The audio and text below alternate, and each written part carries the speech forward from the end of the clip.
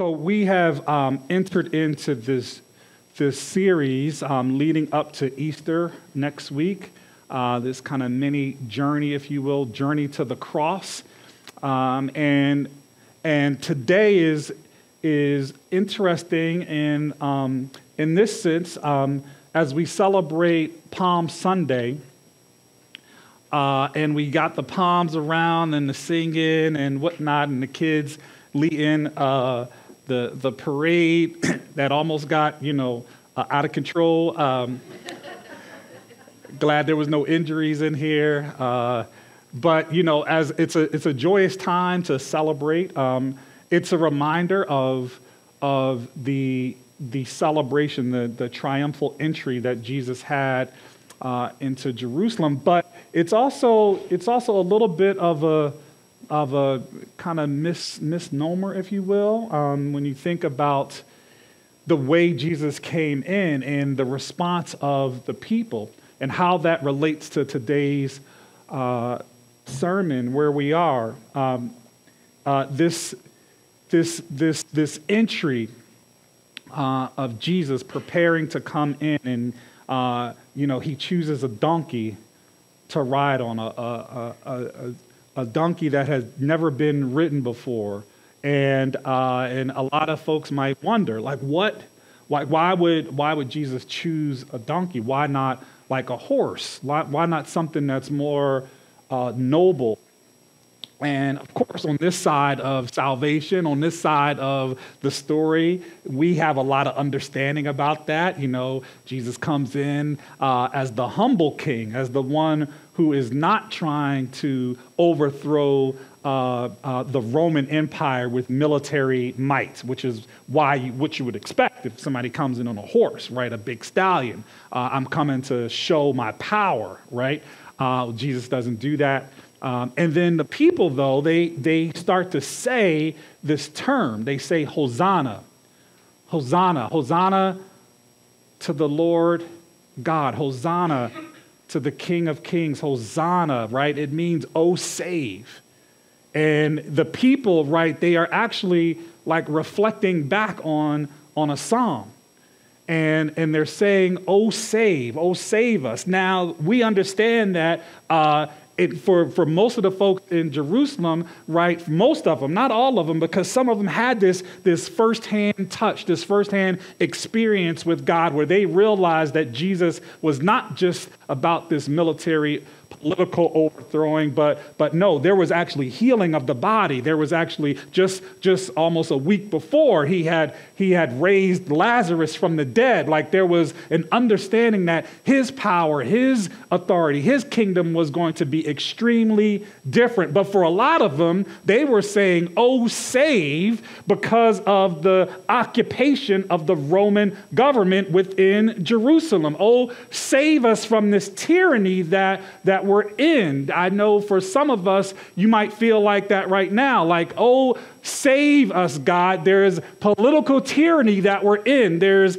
tyranny that it feels like we're always around. We need a savior. We need you to save us from this, God. And I think the people were saying, Hosanna, oh, save us, King Jesus. We know you've done this other stuff. We know you've healed. We know you've proclaimed this upside down economy of the kingdom. We know you've done all of that stuff, but we need some more saving. We got to last week where Judas felt like this type of saving that you're doing, Christ, is not enough. There needs to be more. There needs to be more. I want to see this money being used for something else. And since you're not doing it to meet my needs, to meet the needs of the larger group of people, I'm just going to start taking it and pocketing it for myself. This issue of Hosanna, of oh, save, we ought to make sure that we're really careful and specific about what we're asking the Lord to save us from, that his plans of salvation are actually penetrating our hearts so that our plans of salvation can be usurped by his plans for salvation. because his salvation will always be total and complete. Our idea of salvation will always be fragmented and in part. And so last week when we looked at Judas, we saw that Jesus' plan for salvation wasn't enough, that Judas actually never made it to the cross, this journey to the cross. He never made it to the cross. He never got to the place where the cross, which is symbolic of this turning point, the symbolic of the death, symbolic of where death has to happen so that new life can begin. He never actually made it to that place. He didn't get a chance to get to the other side of the empty tomb where resurrection happens, where new life happens. He never even made it to resurrection. He never even made it to the cross. In fact, he got so filled with remorse when he realized his wrongdoing that he actually wasted his confession on people who couldn't change his circumstance. He went back to the chief priest and the rulers and said, I've sinned, I've done wrong, I've betrayed innocent blood. And they said, what that got to do with us? Tell it to the clock, it got more time. That's what they said. It's in your Bible.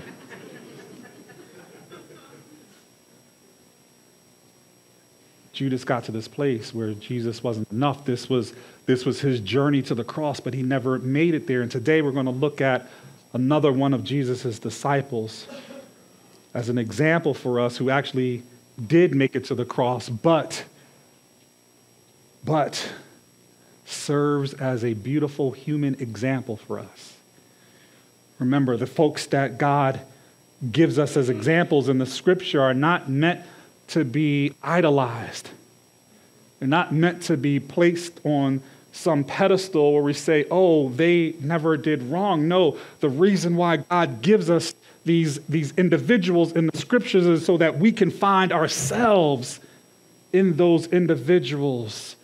They're not saints because they have been so holy and perfect. They're saints like the rest of the believers because they have been set apart by God for God's purposes, not for anything in and of themselves that they have done. And so we get to this place today where we talk about good old Peter. Peter, Simon, the fisherman. A couple things to remember about Simon. Yeah, he was a fisherman. That was his trade. I remember back even, I talk about a lot of the hard things that I had growing up, but there were some like really fun things that I remember about being with my dad growing up. And one of the things that my dad loved to do was he loved to fish. And we would go fishing and he would take me fishing. And it was one of the places where he would really be like at peace. It would be a different type of experience with him, and he would take me out, and I would learn how to bait the hook and cast the line, and it was one of the times where he was really patient with me. It was weird, right? But then my dad also loved to go sea fishing. And for how many have ever been deep sea fishing? Okay, a few of you will understand the nauseating feeling that comes with deep sea fishing. It's not the same as fishing off of a bank, and you got to go out super, super early in the morning at like 3 a.m. I don't know why do fish just not, what do they sleep and is it easier to catch? I don't know. Maybe it's because of the water is not as turbulent. I don't know. I read in the scriptures at night, there was all kinds of storms at night. I don't understand why we got to get up so early for this, but I would often, I believe, be brought along on the deep sea fishing trips because I would often provide the chum for the water so that the fish could actually come. I'm realizing that that's really the reason why I was brought on the trip. I know that's that face. That's the same thing. And what is chum? What is chum? Some people are saying. Ask your neighbor with the scrunched face. They can tell you what chum was. Peter was a fisherman. This was a part of what he did, but he was also one of the three closest disciples of Jesus. Peter, James, and John, these three were the closest. They had the most intimate experiences out of all the disciples with Jesus. Peter was the only disciple, the only other person in the world outside of Jesus to ever walk on water. We don't know of anybody else that have walked on water. Maybe David Copperfield, maybe Houdini, maybe they did some tricks like that, but there's no record of it. Peter, we've got a record of him actually walking on water. Nobody else did that. Peter was with Jesus when he raised Jairus' daughter from the dead. He was there. He was present. He was in the room. Peter was in the Garden of Gethsemane in the Mount of Olives. He was with Jesus and James and John. Peter, James, and John, these three, they were together. They were there in the intimate spaces. Jesus asked them, he said, would you pray with me for a while? And he was there, falling asleep, but he was there. And when the people came to arrest Jesus, Peter was the one that stood up. Not rightly, but stood up nevertheless, took his sword and sliced off the ear of one of the attendants. And Jesus said, away with that, and healed the man's ear even as he was being arrested. But Peter was right there. Peter was in the intimate circle of Jesus. He was there at the times when Jesus was at his lowest and even at his highest. And so today we're going to look at Peter in his own journey to the cross, because like all of us, Peter had a journey. He had to get to the place of the cross. He had to get to the place of crucifixion, of death. There was a death that needed to happen, but resurrection also needed to happen for Peter because God had a plan. So Peter has to experience this. It's no accident that Peter is the one out of all the disciples. When Jesus asked them, he says, who do people say I am? And they all began to talk and amongst each other and whisper some things and mutter some things. And then they said, well, some say that you are the prophet. Some say that you are like Elijah and, incarnate. Some say you like John. They listed all these different things. And then he said, well, who do you say I am? And Peter, being filled with the Holy Spirit, said, you are the Christ. You are the Christ. And Jesus responds, he says, blessed are you, Simon Peter. Blessed are you, Peter. Upon this truth that you have just said, I will build my church, and the gates of hell will not prevail against it. Peter is critical. I want you to know something, y'all. You are critical. You are critical. You are critical to God's plans. You matter to God's agenda. Don't think for a second that you don't matter. You're on a journey. I'm on a journey. We all got to get to that cross point because there's a death that needs to happen, because on the other side is new life. So we got to let some things die. So we're going to look at Peter in three different ways. His prediction Jesus gives to him, his denial, and then his restoration. So we'll look at this first through the prediction. Now, I'm going to read a few texts, and we're going to jump around a bit. So I just want you to know that, and we're going to jump around a bit. So they'll be on the screen for sure, but what I encourage you to do is, for today especially, I encourage you, as we lead up to this week of resurrection, of Easter Sunday, I encourage you to at least write the text down. You don't have to write all the words, but just write the reference of the text down so that this week you can actually go back and look at these in particular order. So we're going to look at this prediction. Number one, the prediction. Jesus warns. Everybody say that. Jesus warns. Jesus warns us when things are about to go sideways. If you remember when we were in the series on Joseph, and we talked about the famine that happened, and even a few years ago when we were looking at the story of Ruth and how that famine came. Famine or emptiness never sneaks up on us. It never comes out of nowhere. Famine there's always a warning, there's always signs, there's always a digression that leads to being infamished. Jesus, in his grace, warns us. He gives us indication, hey, some things are about to happen. You might need to rethink some things.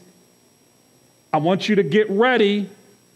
Jesus is always warning, and so what does he do? He warns Peter that in your journey to the cross, Peter, in your journey to understanding really, really, really who I am and really, really what I came to do, Peter, I'm warning you that you are going to experience failure. You're going to experience some hurt. So Jesus warns him. Matthew chapter 26. We're going to look at 3 different experts in the Gospels that share this kind of progression, this progression of what happened. This was at the Last Supper. Jesus had already washed the disciples' feet. Judas was included in that. He already bathed them. He already anointed them. He had prayed for them. He had spent time with them. He having this meal with them. This is at this intimate time of fellowship. And here's this progression that happens. Matthew chapter 26, starting in verse 31. Here's what it says. Then Jesus told them, this very night you will all fall away on account of me. Notice the language that Jesus is saying. This is to his disciples, the folks that are in the room, the folks that he's breaking bread with, the folks that he just washed their feet. He's with them and he's saying, listen, all of y'all gonna fall away from me tonight. He's warning something is gonna happen. He says, for it is written, I will strike the shepherd and the sheep of the flock will be scattered. But after I have risen, I will go ahead of you into Galilee. Peter is ready, shoot, aim. He always is ready to fire it off. What? No, not me. I'm ready. Let's just jump it off right here. We ain't got to talk no more, y'all. Let's just get to the action. This is Peter's motive. And even as Jesus has just declared, all of y'all, listen, you saw me. You've seen me do miraculous work. You've seen me do all of these things. You've seen me prophesy. You've seen me heal. I ain't never been wrong in your presence. All of y'all going to fall away. But Peter, like most of us, is like, oh, come on, dude. You must be crazy. He says, even if all fall away on account of you, I never will. Peter's like, I got your back. Jesus is like, it ain't my back I'm worried about. It's my front. Do you got my front? Luke 22. The conversation continues. Verse 31.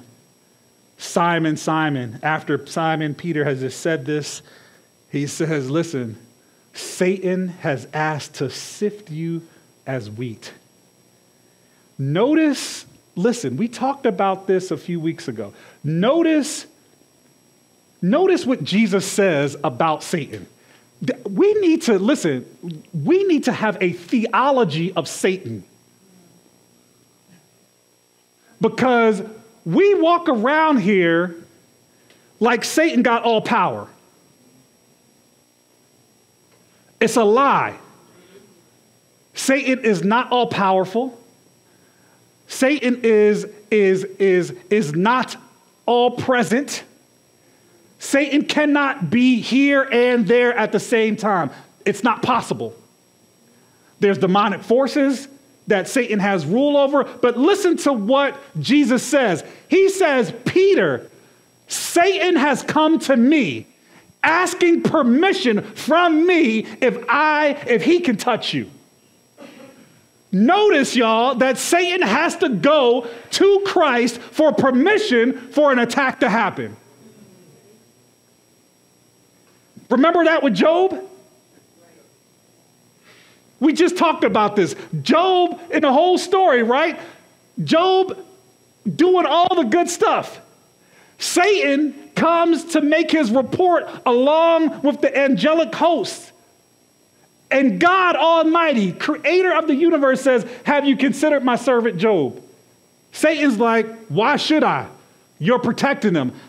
He essentially was saying, I can't do anything as long as you are protecting him. Satan comes to Christ and says, can I get to Peter? And it's not because he has all knowledge either. He's not omniscient. But Satan observes, and Satan sees, oh, there's a group of 3 that are really close to Jesus. And it seems like this one dude, I know there's the other guy that he really loves. I know that John dude, we're going to get to him. But this Peter, it seems like, can I get to him?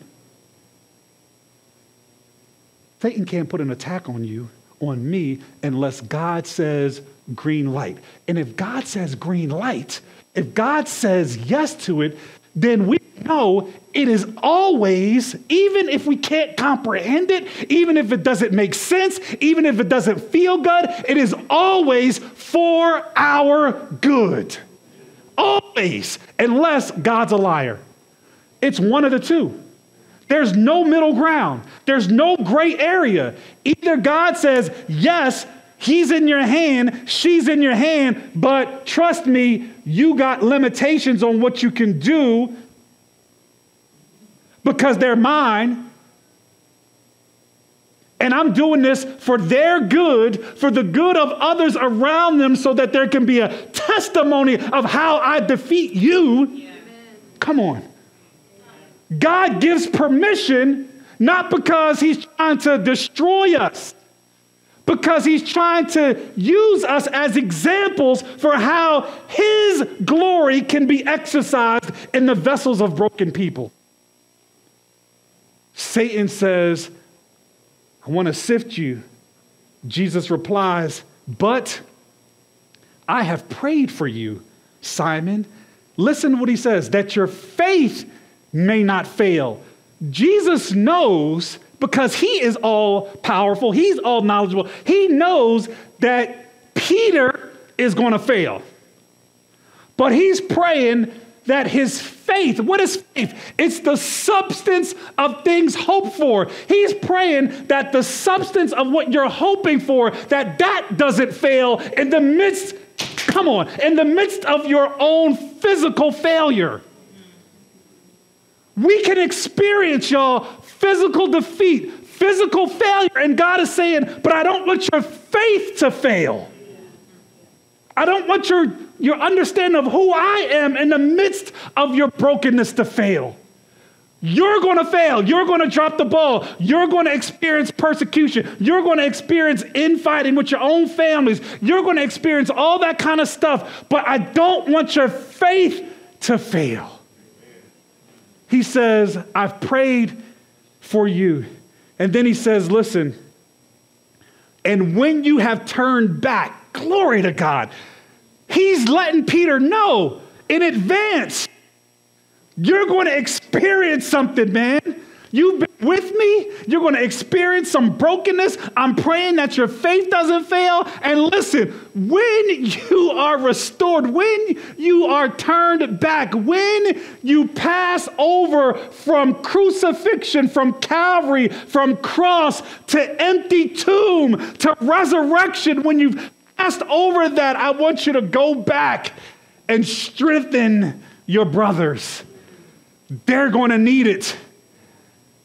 You are needed for God. You're needed. Whatever you might be going through, whatever you might be facing, if something is coming down the line for you, I'm telling you, God has allowed it to happen so that he can work through our weakness, so that his name can be glorified. Verse 33, but he replied, even after all that, Lord, I am ready to go with you to prison and to death. He is zealous. And that's us. A lot of times we're zealous. Like, no, but look, ain't nobody going to take me away from my Jesus. Nobody. Ain't nobody getting in front of me and my God. I know the question is, are you going to get in the way of you and your Jesus? Kevin, are you getting in the way? Because it ain't about everybody else. What are you doing to get in the way? Mark chapter 14. Verse 30, the conversation continues. Verse 30, here's Jesus replying, truly I tell you, today, yes, tonight, before the rooster crows twice, you yourself will disown me 3 times. How many of y'all ever been around roosters when they crow? Whatever they do, I don't know if they crow, whatever that is, whatever. Ain't no country folks in here. Ain't nobody been in the country. I know some. You country. I know you country. I know. Y'all know like the succession that roosters like doodle do. Like it's pretty quick. Like it ain't never like just one by itself. Like it's a sequence, right? Jesus says, listen, before this rooster crows twice, before he gets 2 out, you're going to deny me 3 times. Peter insisted emphatically, even if I have to die with you, I will never disown you. And it wasn't just him. Everybody else in the room. No, all of it. Guess who was still in the room? Judas. He hadn't been dismissed yet. I'm willing to go to the ends.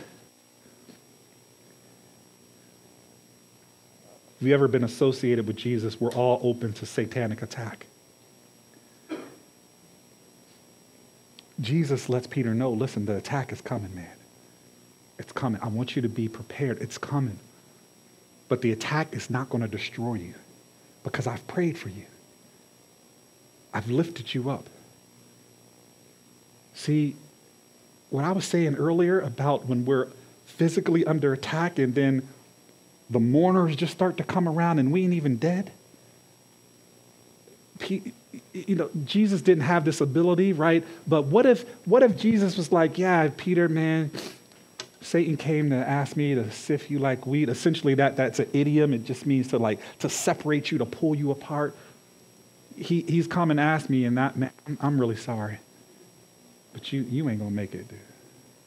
I'm just sorry. It's a defeatist attitude. Jesus doesn't take that road. He understands this is not permanent. This is temporary. Sometimes, and we know this, though failure is regrettable, it can be regrettable, doesn't have to be, but it can be difficult, though it's real, sometimes our greatest successes come out of failures. Our greatest victories can come out of a failure, of something like, I didn't do that right. I did that wrong. I was hurtful, or I misjudged that, or whatever that might be. Like you, if you can learn from it, if you can grow from it, then maybe greater success, maybe greater faithfulness can come out. So there's the prediction. Let's look at the denial. That we looked at some of it, but let's look at the denial. And I want to look at it in 3 different, versions. First in John chapter 18. John chapter 18. Starting in verse 15, here's what it says. Simon Peter and another disciple were following Jesus because the disciple was known to the high priest. This is John. John is talking about himself. He does that a lot in his gospel. The one that Jesus loved, right? He went with Jesus into the high priest's courtyard, but Peter had to wait outside at the door. The other disciple, who was known to the high priest, came back, spoke to the servant girl on duty there, and brought Peter in. "You aren't one of this man's disciples too, are you?" she asked Peter. He replied, "Yes, I am." "I sure is. What you got to say about it?" "It's me." "Yup. He told me this was going to happen.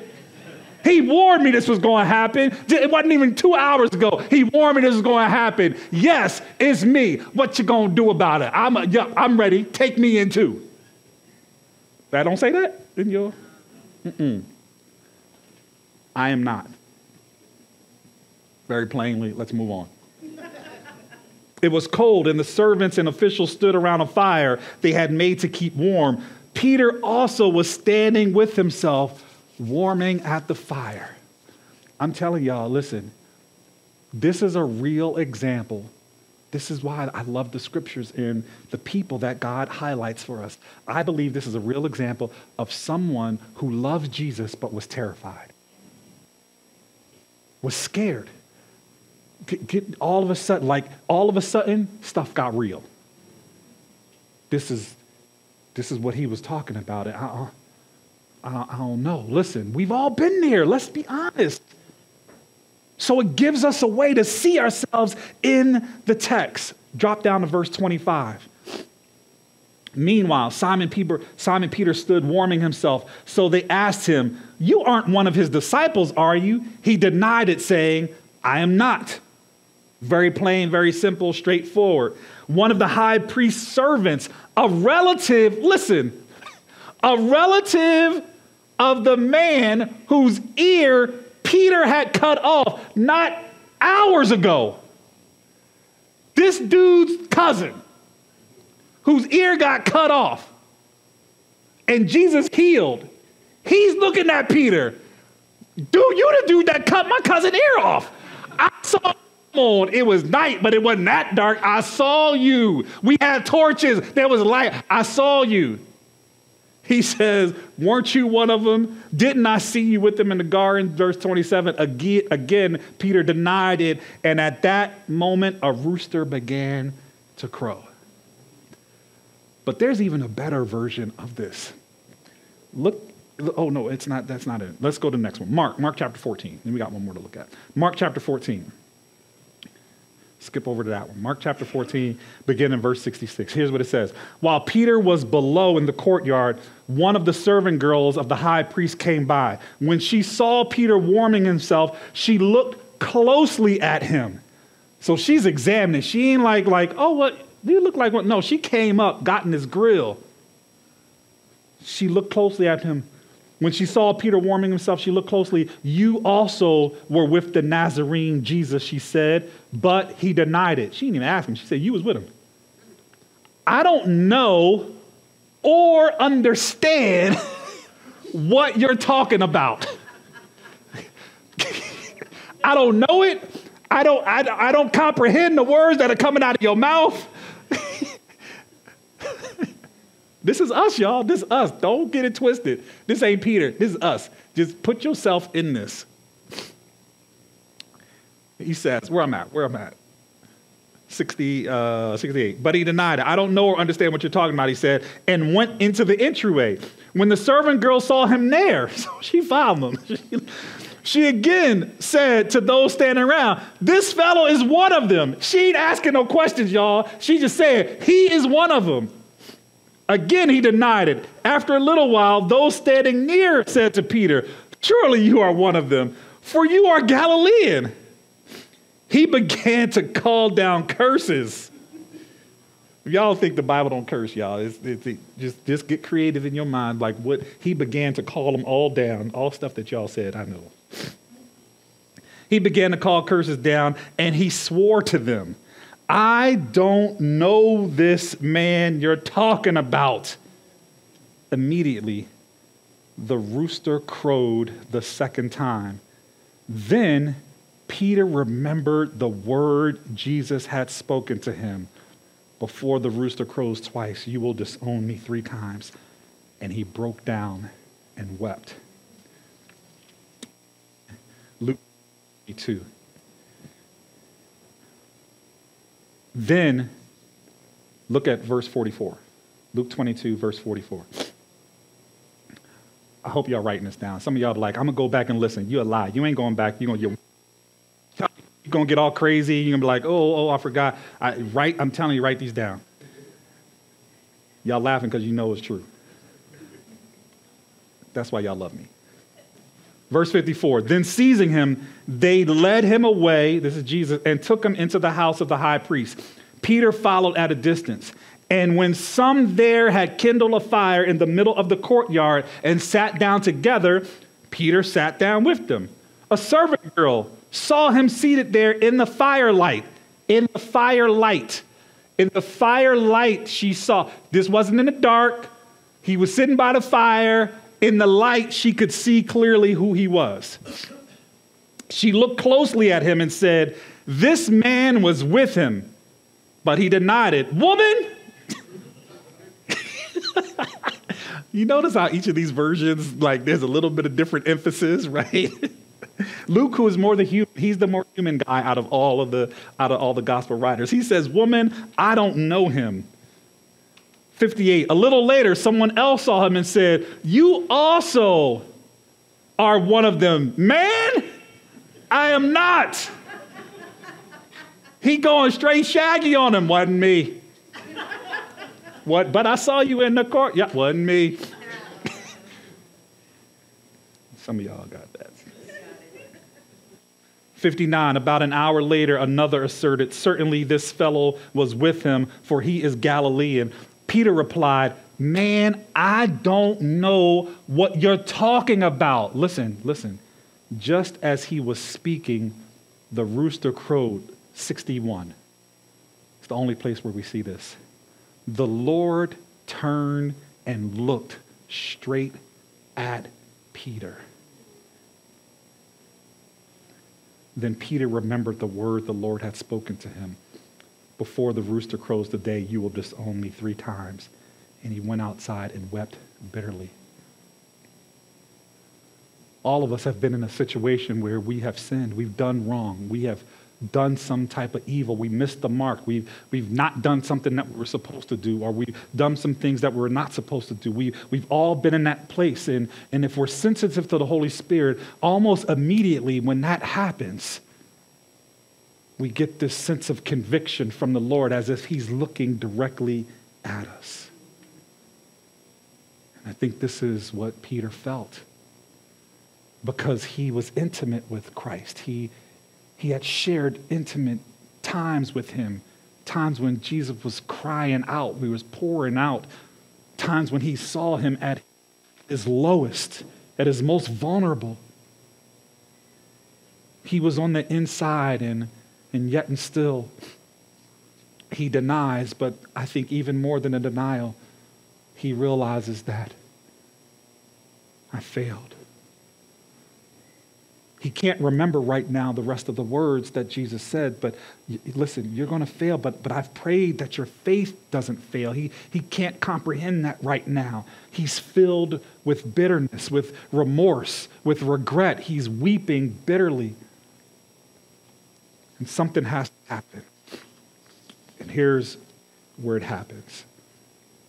This little bit of a preview of the restoration. This is like we're skipping over right now the cross. So the cross has happened. Jesus has died. He's been placed in a tomb. People have come to anoint his body. The tomb is empty. Peter is nowhere to be found. He's with the brothers. They're weeping. They're mourning. because all they can see is the reality of what happened, not the promise of what Jesus said. They can see the reality of what happened. Come on, y'all. They can see the reality of what happened, but not what Jesus has promised. That's us. We can see sometimes the reality of what's going on. I can see this in the flesh. I can see that this person, all they're doing is stirring up things. They're making everything bad for the community. I can see my family, this family, my spouse don't get me. I can see that. I can see that reality, but fail to see the promise that God has. Peter, the disciples, they're mourning, they're weeping. All they can see is the crucifixion. All they can see is Calvary. They can't see anything else.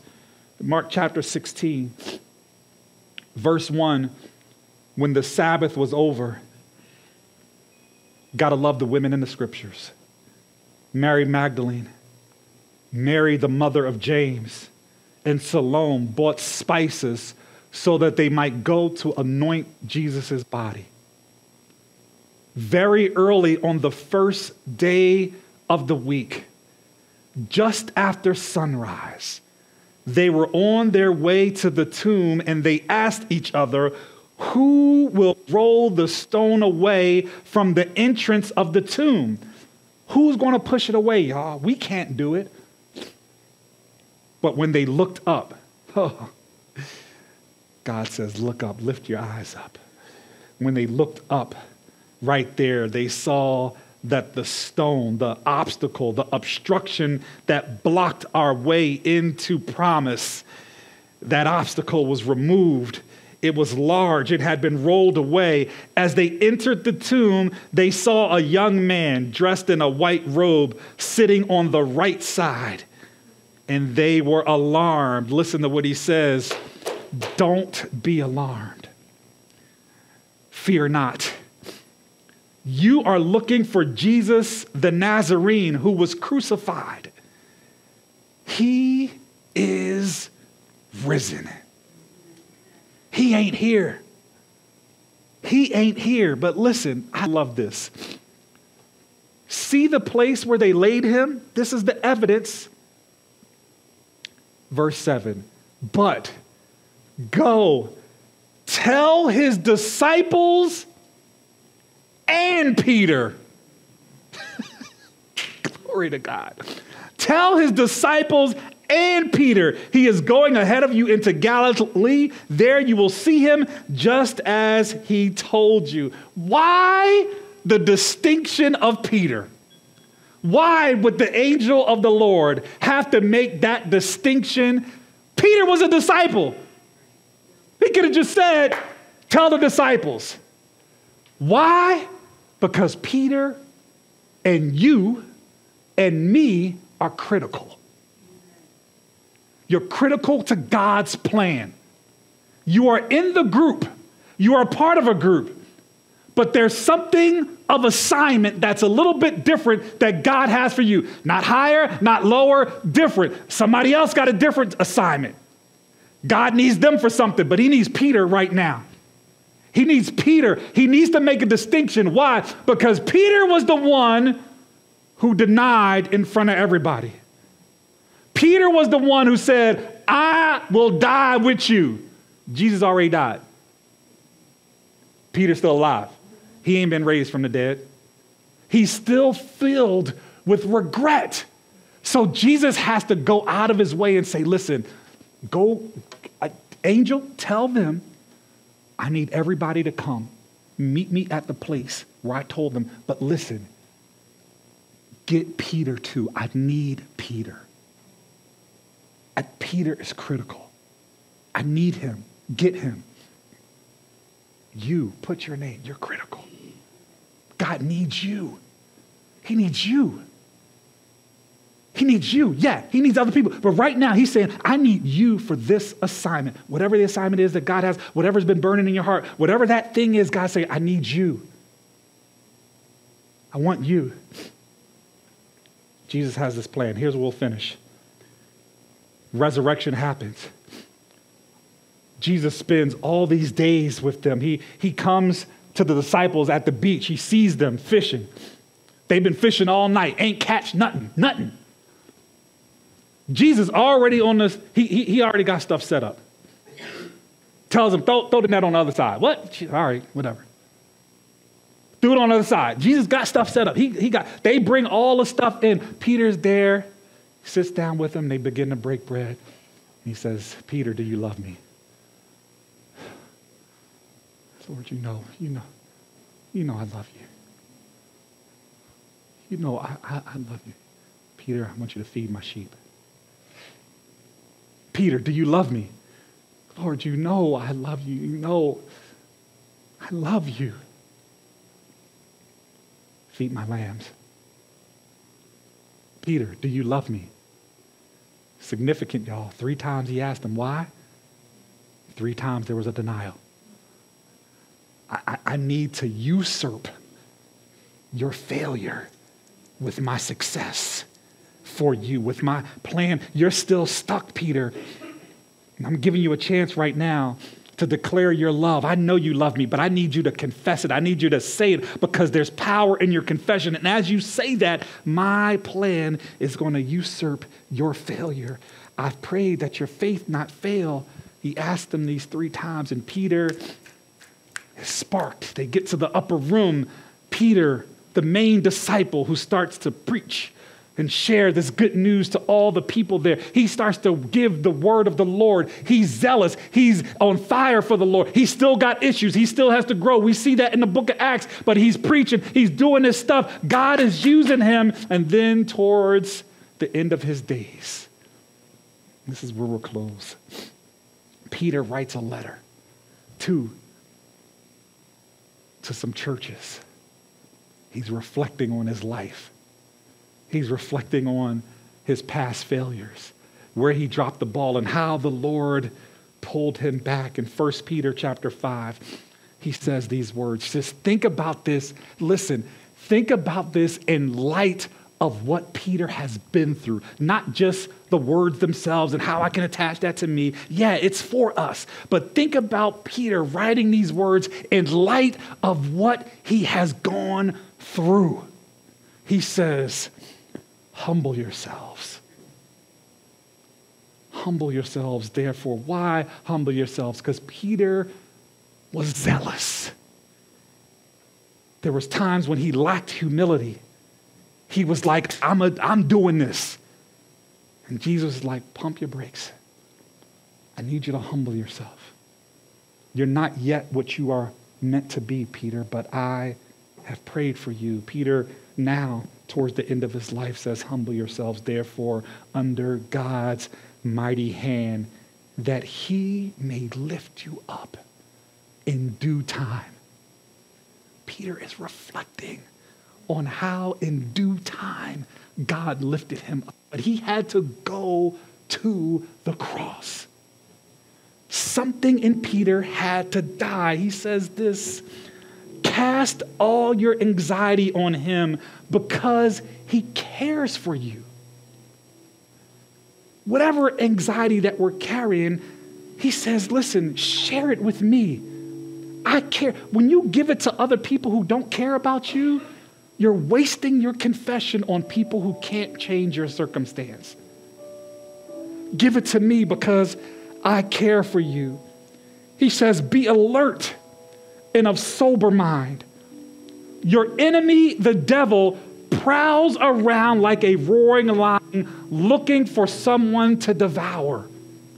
Peter understood that because Jesus told him, Satan has come to me. The devourer has come to me, asking if he can take you out. Peter is reflecting on this. He says, resist him. Resist the devil. Resist the satanic attacks. Resist the things of the flesh. Resist those things. He says, standing firm in the faith because you know that the family throughout the world is undergoing the same kind of sufferings. And the God of all grace, who called you into his eternal glory in Christ, after you have suffered a while, Peter is reflecting. He's remembering his own suffering.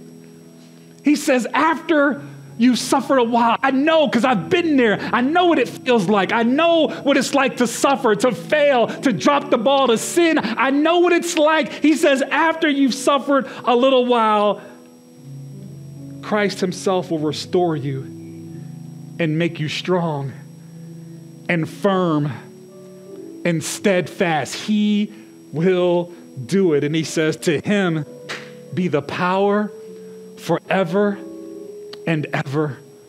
Amen. That is the word of the Lord, y'all. Come on, stand together.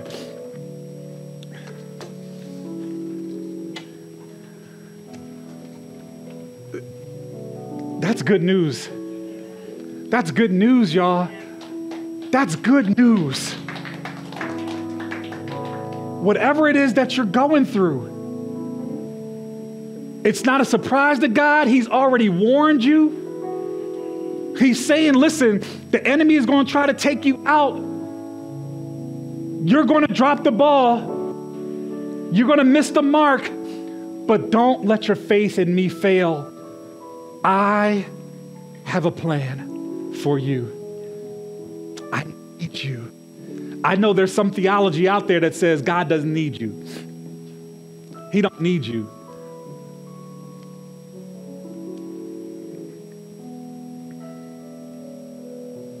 I would dare to say that our understanding of need is jacked up.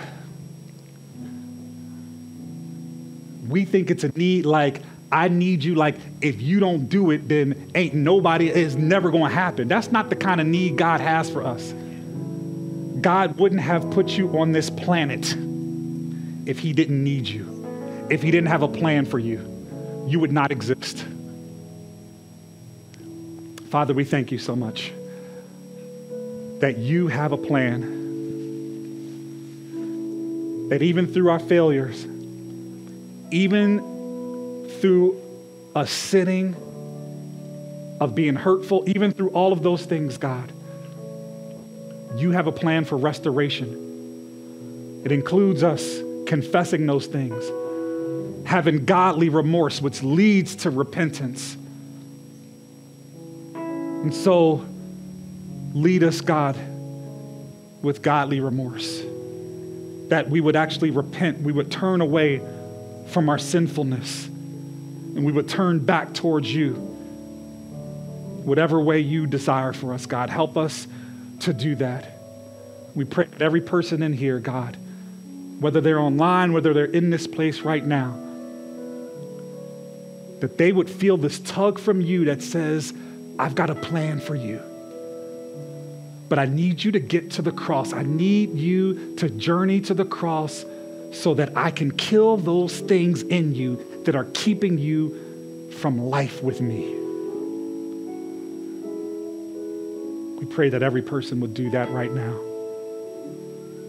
By your Spirit. In their way. According to your will. We pray this now in the matchless name of your Son, Jesus, who is the Christ.